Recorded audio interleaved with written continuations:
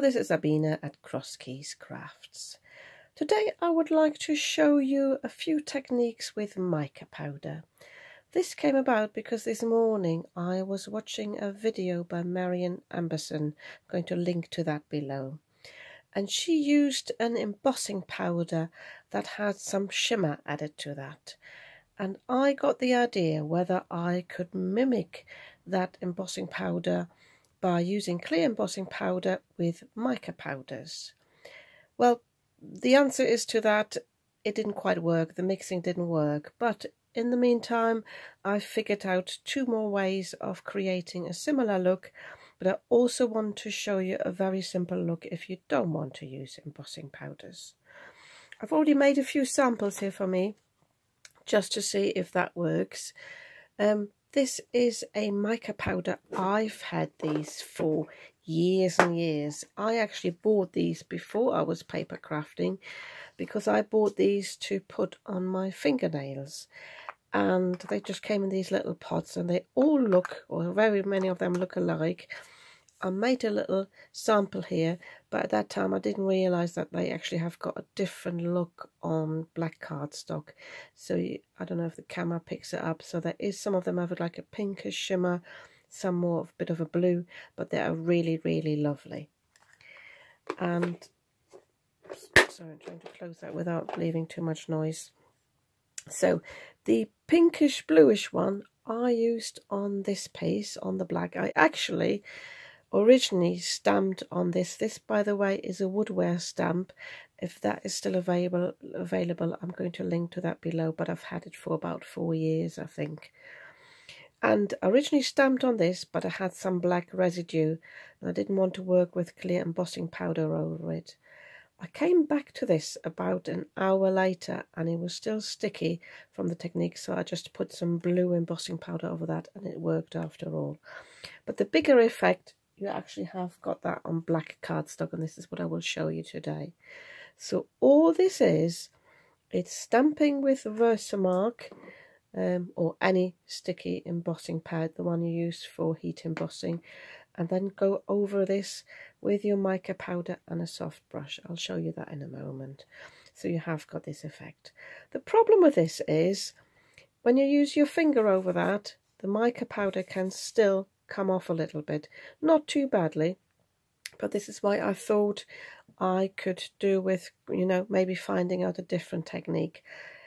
You can fix this by just putting some hairspray over that. I don't have hairspray at the moment. I thought I had, but I can't find it. So, but it's a lovely shimmer effect and very subtle, and this would work just like a background or the major motif of the card. So then I thought, as I said, I mixed the clear embossing powder with the mica powder in this little pot and I applied it, but that was a huge fail, mainly because the embossing powder stuck to the image and the mica powder sat on top. Well, I thought it was a fail. I ditched that thing. It probably would have worked because I did something similar afterwards. What I did was, and I'll show you that as well, I used the mica powder as before, just on the Versamark, and then I put this back into my stamping platform and stamped over that again with a Versamark, and then applied the clear embossing powder. And it's not perfect. There are areas here that I don't have embossing powder on them, but the rest has got a raised texture, and I think this is really nice. I'm only just thinking this would actually be really nice as well to fill in the areas and paint with the mica colours. I might show you that as well in this video if it doesn't get too long. So, and then the last one I had to play with that is I put clear embossing powder over this, and then before I heat set the embossing powder, I sprinkled the mica powders on here and in different areas. It's not as perfect as I thought it would be. Well, I knew it wasn't perfect, but I'll show you that as well, how I've done this. And basically, when I melted the embossing powder, it bonded with the mica powder. I think I need seed setting here a little bit more. And I've got this sort of multicolour technique. It's not perfect if you want to have certain areas like the full leaf here in green but and it was a bit messy. This is why I work with different colours here, because I've got plenty of the individual colours. But I will show you that in a moment, in a technique where you don't need to have certain areas and you can just go over this. So let me just clear my table and get my stamping platform ready, and then I'll show you the different techniques. As always, when you're working with embossing powder, use your anti-static powder tool for your cardstock so you don't have any residue where you don't want this.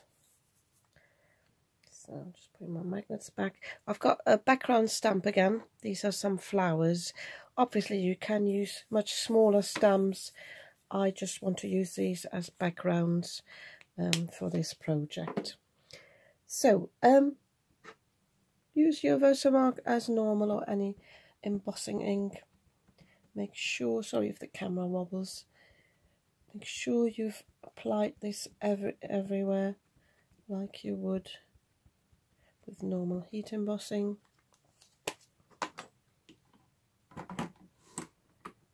The black cardstock I'm working on, by the way, is just a standard one. It's fairly smooth, but it's not very thick. Make sure you don't have a cardstock that is too porous, because you need the Versamark to be really fine. I'm just holding this against the light to see if I've stamped everywhere. There is a little bit where I haven't stamped properly.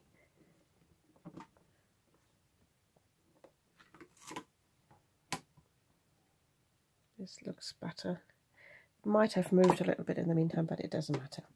So what you need ideally is a soft brush. I've actually got this eyeshadow brush that is really soft.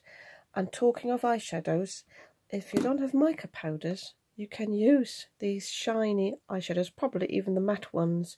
So I just want to show you, this is a beautiful pink purple colour. So I'm just dabbing this on here, and I can just go over that flower there, and you can see the Versamark picks up that colour. Don't press down too harsh, you don't want to smear the Versamark, but you need obviously a bit of pressure to apply this properly. I'm using this purple as well. I'm not sure how well they show up on this cardstock, whether they are as shiny as the mica powders, but I shall just leave it there. So, and then I'm just picking some more colours from my stash. Let me just quickly do this off camera, sorry I haven't prepared that. So it's important that in between colours, especially if they're not that close, that you quickly wipe off your brush, and I've just put a few mica powders here on the side. You don't really need a lot. You can also dab it on. Yeah, these are definitely better than the eyeshadows. But as I said, it's an alternative, the eyeshadow. I'm just dabbing it on like this. Picked a bright red as well. Just have a play with this. It's really good fun. Oh, I shouldn't have gone straight into the blue. Having said that, everything is okay if you want to go into the colours and mix them. I will probably go all over with my brush anyway afterwards. More red. Once you've put the colour down though, you can't go over it. So make sure if you want certain colours in certain areas, you put them down first. Just checking where I've got to apply a bit more colour. What I'm doing now is actually just filling this in. Sorry, can't actually see this that well. This is a bit better for you. So I'm just using the excess that I've got on the card now, basically to sort of blend it in.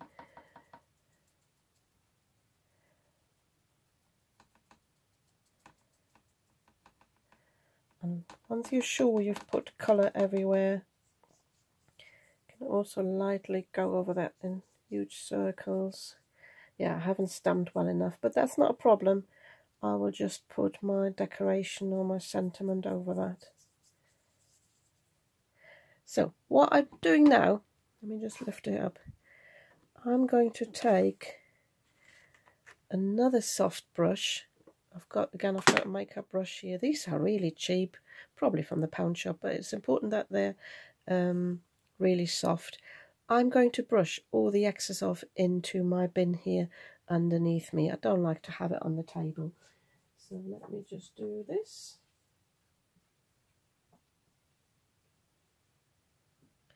So, and what you're left with then is this beautiful background. There's a bit more that I could probably brush off. As I say, it's a bit splodgy here in the middle, but I think this is very beautiful. It's always a bit difficult to catch this on camera. So that's the first technique. So for the second one, coming back with my cardstock. Again, need the anti-static powder.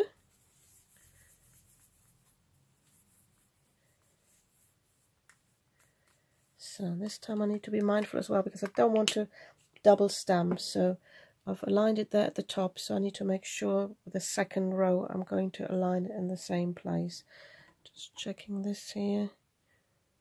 Oh, it's actually a bit higher than I thought. Never mind, I might stamp off it a little bit as long as I've got it aligned there. So I'm going to apply my Versamark again. This time I make sure I've got enough in the middle.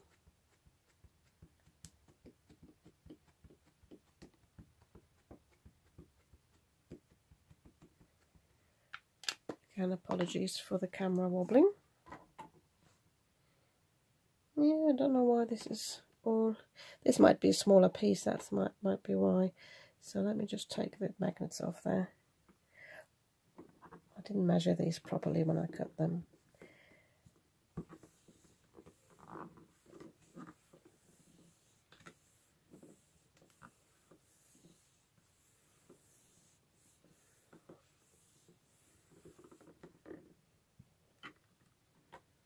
See, this is stuck to here now.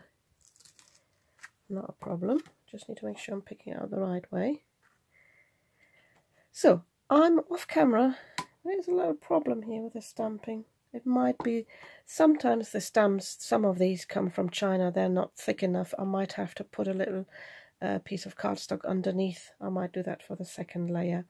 So I'm doing the same as before. I'm going to apply the mica powder just all over it, and I quickly do this off camera and then I come back.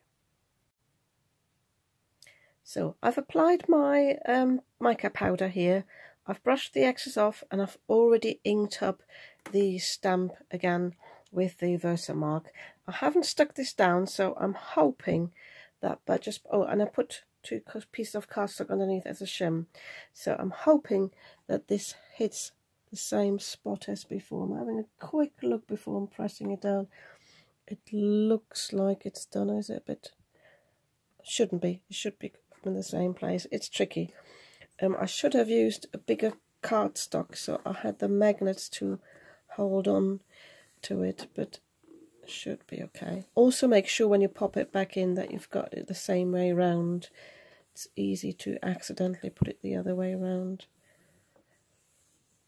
So I'm basically now applying some Versamark on top of the mica powder. Oh, peel this off now. Let me just set this aside. And now I can use my clear embossing powder over this. This, by the way, is just from a Paper Craft Society box. You want a fine one ideally, but I found in the past the brand doesn't really matter as long as it is fine. And I'm keeping mine in this box so I can actually contain the mess.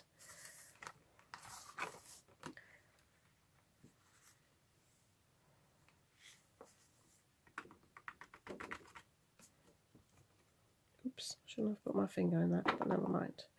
So you can see now, because it's all white, that my mica powder is underneath and this is nicely covered.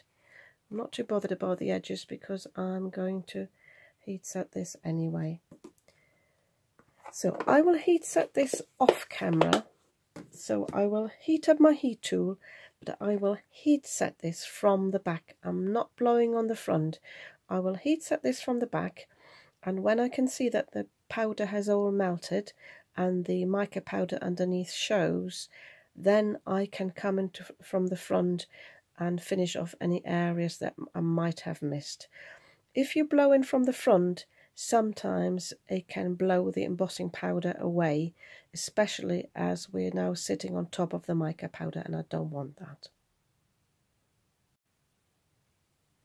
So when you look at this like this, it looks really dull, but against the light, look at that. I used some gold and a rose and some excess of the blue, so you've got all this shimmer in there. There's still two areas here in the middle where it still hasn't stamped that well, but it's definitely better, and you've got all the shine here from the clear embossing powder. I think this is really subtle in a way, but really, really pretty. But if you're not sure about this, use some smaller stamps, practice with them. You could also have a bigger effect if you use more solid stamps. These obviously are all open because these are background stamps. But yeah, you could have a different effect. I'm actually just contemplating whether for my last technique I should change this and show you something different. Let me just see if I can find a different stamp. For the third technique, I'm using this butterfly stamp here. This is from a magazine. I can't quite remember which one it is from. I think I bought it last year. But if you've got those stamps, it is a bit more open than I had planned, but it's got darker areas, and I think it'll show up nicely. And it will be perfect for me to use on one of my backgrounds, actually, because I don't want any more backgrounds. I don't really need them. So I have already used my anti-static powder tool on this, and what I'm going to do now is to ink it up like normal. Oh, and I have wiped my stamp with a cloth. I have never used this stamp before, and because it is a magazine stamp, sometimes you get some residue on these from the production. It can be a bit oily and it can resist the ink, so it's best to clean these off a little bit, or you could stamp these off if you wanted to. So I think I've got this everywhere.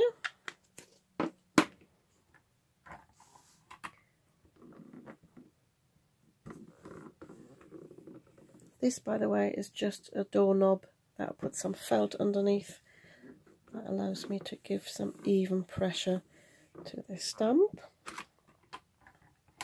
Yeah, and against the light I can see where I have stamped it. I really like this. It's a sort of a grungy look to it. So, and as before, I'm going to put my embossing powder on here. And I'm moving this out of the way. Oops.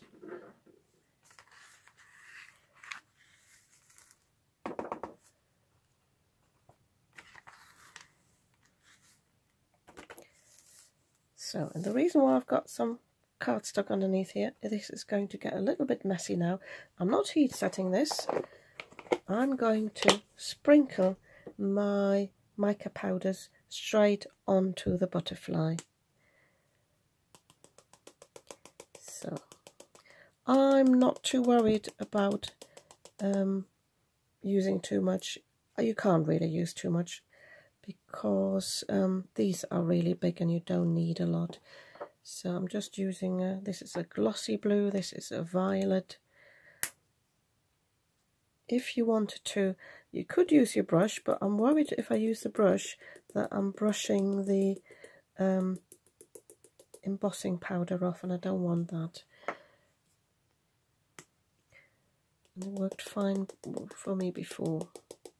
As long as I can make sure I've got enough in all areas. If you wanted to, you could use a little spoon. So what I'm doing now is I'm going to shake that a little bit and let the embossing powder go over the card a little bit. It's a bit sticky, so I'm just moving it about. Don't worry about the excess here, that will come off afterwards.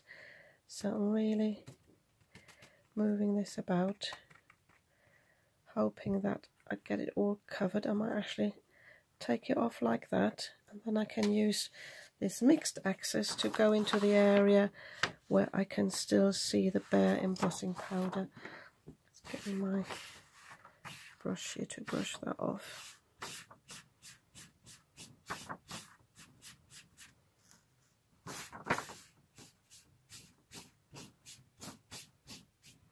Hope you can see what I'm doing. Sorry, I might be going a bit off camera there. So I'm just brushing this off there. I'll see whether with my soft brush whether I can spread it out a little bit more, but I'm more dabbing than actually brushing. I don't really want to get onto the embossing powder too much. I hope I haven't lifted it off.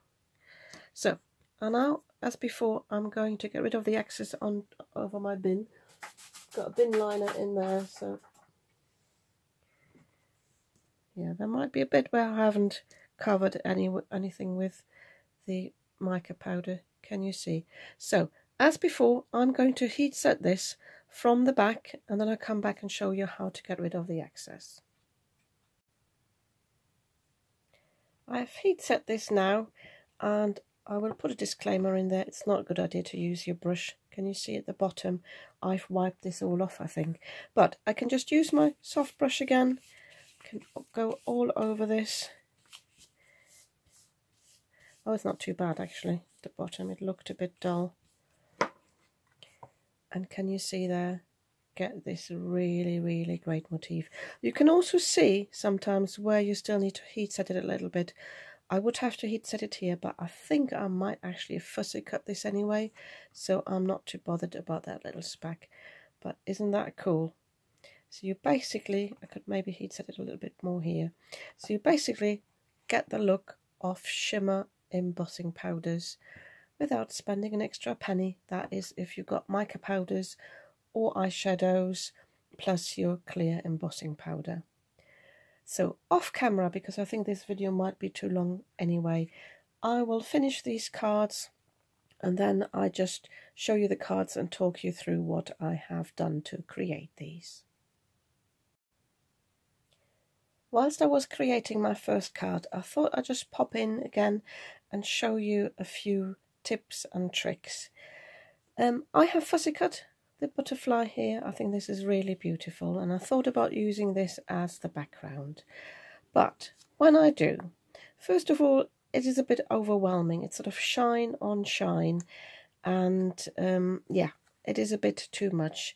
So either I can use it on a plain card, but then I wanted to use this. So to remedy that, first of all, I have chosen a blue card base, which will go nicely with the blue on the butterfly wings. So I have cut this to size. This was actually quite a funny size, probably an American A2. So this is now 3.5 by 5.5, I think. And I've cut my card base accordingly. This is now 4 inches by 5 3/4, I think. So I've got a nice edge here on either side. But I've still got the problem that the butterfly here won't really pop. So what I've done is I have checked my card scraps for a colour that goes nicely with the green here. And what I found was this is a piece of these envelopes that came with the Paper Craft Society Advent Calendar last year. So I just cut a strip here. I've heat embossed birthday wishes on there. This is from the same stamp set as the butterfly, and I now can place this on here. This is why I haven't glued it together yet.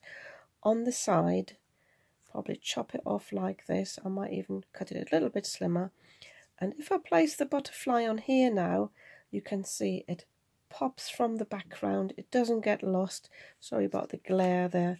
So once I've glued it down, it will sit like this. I might even pop it on foam tape because it's fairly sturdy with the embossing powder on it, so that might actually be a nice feature as well if I pop it up. So I just wanted to show you this before I glue it all together. So it's quite a few hours later. I've been working in the meantime, but then I came back into my craft room to finish off these cards, and I just would like to talk you through now what I have done. This one here, the drops are still drying. I added these Dovecraft 3D pearl effects. I'll tell you in a moment why. I used my white background, and then these are just the mica powders, and the same on the black. That was just the VersaFine, the Versamark sticky embossing ink with just the mica powder, no embossing powder. And I cut 2 circles out of the darker version and just popped them on here on some foam pads. For me to be able to align them, I don't know if the camera picks it up, so these are the same areas as they are underneath, so they stick in the same place. But for me to be able to maneuver them around a little bit, underneath the foam pads, I put a bit of wet glue so I could move them a little bit around. So I've basically got a continuous image, but 2 of these are in black. This is called a spotlight technique. You might have seen these with other crafters. But when I cut this out of the black cardstock, I didn't realise how close this was to the edge. And I also didn't plan ahead when I cut these out where I would put my sentiment. Ideally, if I hadn't stuck this down on my card base, I probably would have had it the other way round and have this at the top and this one here, and then the sentiment obviously just at the bottom, obviously the right way around. But I didn't plan ahead, so I had to stamp my sentiment at the top here. This, by the way, is from a lovely set. This is from Visible Image. I'm going to link to that below. These are very useful and very pretty sentiments. I don't have a lot of sentiment stamps, but I keep on coming back to these because these are really good quality. They're stamped very nicely, and I like the sort of script writing of these. So, by the way, I mounted the white cardstock on a black one just to tie these circles in. This all went onto a white cardstock. I only unfolded it because it still needs to dry flat. But because it's sort of just the 2 pieces of black here and the frame, I didn't quite like that, and this is why I came in with my pearls. So if you've never used pearls before, you just pop them on the space where you want them, and then you just give it a bit of a tap and they flatten out. I did have a little accident at the bottom here though. There was a little bubble, and this is why these are so close together, but I think this is still fine and nice. But as I said, in hindsight, I should have planned this a little bit better. But yeah, I love the shimmer on this, and I think it's subtle enough for a sympathy card. So this one I had already shown you and showed you what I had planned. I popped the wings up on some foam pads, but the body I glued down straight into the card, so you've got dimension there, which I think is really nice. And I can't remember whether I showed you before, but I just popped it on blue to tie in with this one, and I've also put a white piece on the inside to write on. Yeah, I'm really pleased with this. I think this looks really, really nice. So then this one is the embossing powder, clear embossing powder over the mica. Yeah, and with this one I just cut the panel down. I heat embossed a sentiment in silver. At first I thought about staying in this sort of black colour scheme, but I thought it could do with a pop. This is just on some purple scrap, and I wrapped this around the black panel. If you wanted to, you could just cut it off on either side, but I quite like the idea, especially as it was very thin cardstock to wrap it around. And yeah, I just put that on a purple card base and put the white panel on the inside. And the good thing about having a panel here, same as with the butterfly, although the butterfly one, I did it also to make the butterfly pop, is if you've got any areas, as I had underneath here, that are not that well embossed, you can easily hide that. And I think again it makes a very simple card, but sometimes you don't want anything too spectacular, especially if you need a card for somebody you don't know too well. This is a sort of a neutral card, but definitely for somebody who likes purple, and I know quite a few people who like purple. So, and then the last one. With this one, same thing, I put it on a coloured piece of cardstock. This is just some blue, and that was just the other half of the butterfly card. I again stamped and heat embossed the sentiment. This one I wanted to have a bit slimmer because I wanted to expose more of the image, and I cut this down. I didn't wrap this, so I quite like this. But what I did with this was the one that where I had the different embossing powders, different colours, all in one. And I know I'm losing that sort of effect a little bit here, but I coloured this in with my homemade mica paints. What this is I've shown these in videos before. I have mixed all my mica powders with some gum arabic, it's called. It's a powder, and this allows it, and I just put it in some water. I bought this as an empty case. You can buy these. You can also use other little containers, but I thought it would be nice to have these contained in the box. So I mixed these with gum arabic and the mica powder. Not quite sure anymore about the proportions. I'd say 1 to 1 maybe, but maybe 2 lots of mica powder and just 1 lot of gum arabic. If I can find any information in my old videos, I probably remembered back then, I will put it in the description box. And then I just added water to just mix these, and I let them dry in here. And this gives me now basically some mica watercolor paints that I can use just with a water brush, or you could use any brush that you dampen. So all I need to do to use these is just put a bit of water in. Sometimes I actually like to spray it as well. So just demonstrate that.